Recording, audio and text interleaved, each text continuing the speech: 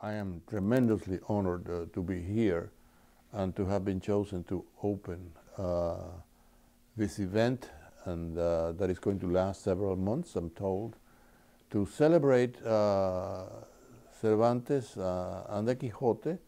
The Quixote is such an important icon in Hispanic culture that is very appropriate that a celebration like this take place. Also, there happen to be certain events like the anniversary of the publication of Part 2 of the Quixote in 1615.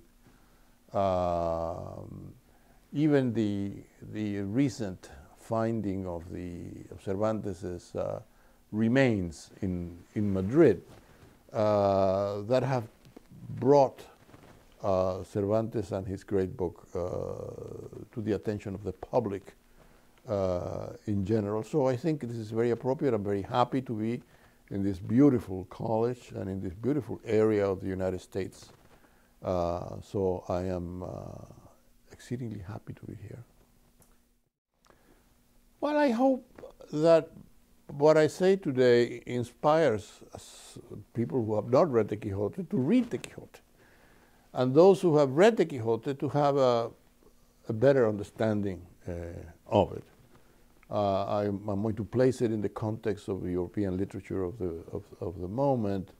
I'm going to focus on the creation of the characters. I am going to begin with my dispute with John Rutherford, the translator of the Penguin Classics edition, which has my prologue.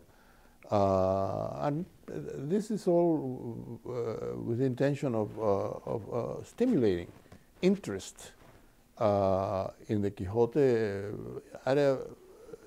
and bring the level of reflection about it to a higher level than is normally the case.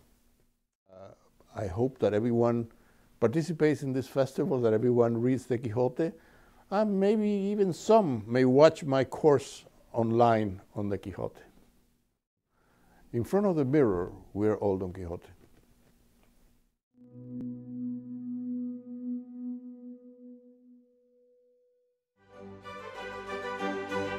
I am Quixote. Are you?